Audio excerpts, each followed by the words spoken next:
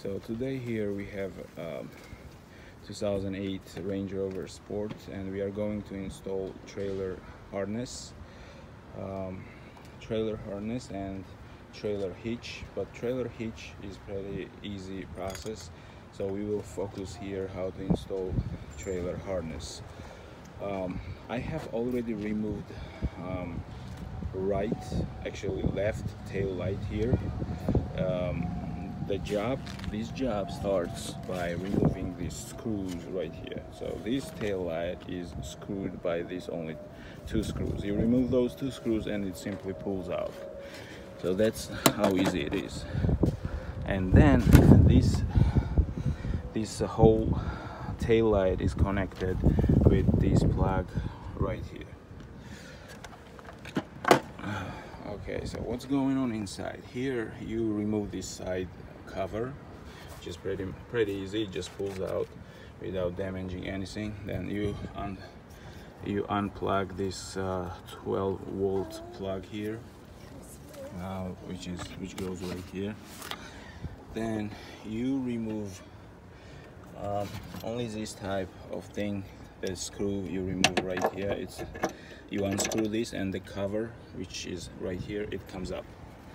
After this, you easily remove this cover on this side. So once you access this area, you see this green plug, which is originally attached in this hole, like with this little holder, or I don't even know what to name this. It goes here, so this green plug is kind of secured like that. So this green, which I have now removed, this cable, this is original cable, so this cable comes here. So you see I have already installed a new one, so this is the old one. So there is two plugs. One plug which is shorter. This shorter plug connects to the parking sensor, and these parking sensors right here, these parking sensors are connected with this plug. So this is for that one.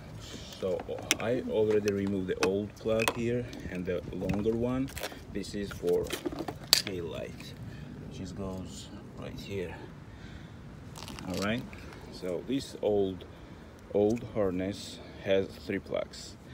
This green I already explained, which goes in and connects with this green plug, and these two, it comes on in this hole, so it easily comes up. So to shorten this video tutorial, I have already installed the new one, because it's pretty easy process, not to explain much here. So I have installed this new cable, and you see that in addition, this new cable has these two plugs, which is solely intended for trailer harness. And the trailer harness, there is a trailer plug, so I have already installed. There is a hole specially left for it, and I have installed this trailer harness.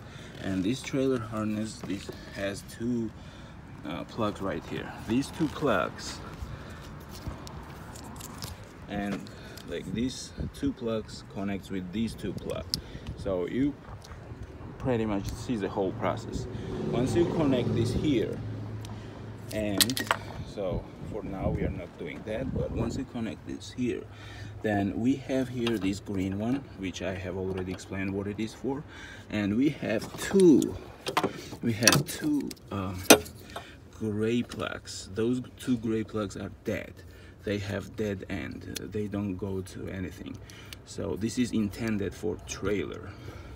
And so your new harness comes with these three plugs, one green and two gray. These two gray is intended for these two dead end plugs. So I'm gonna simply connect this gray to gray with these two gray, and the green to the green.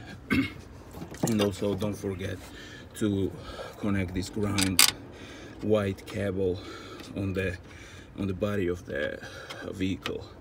So that's it.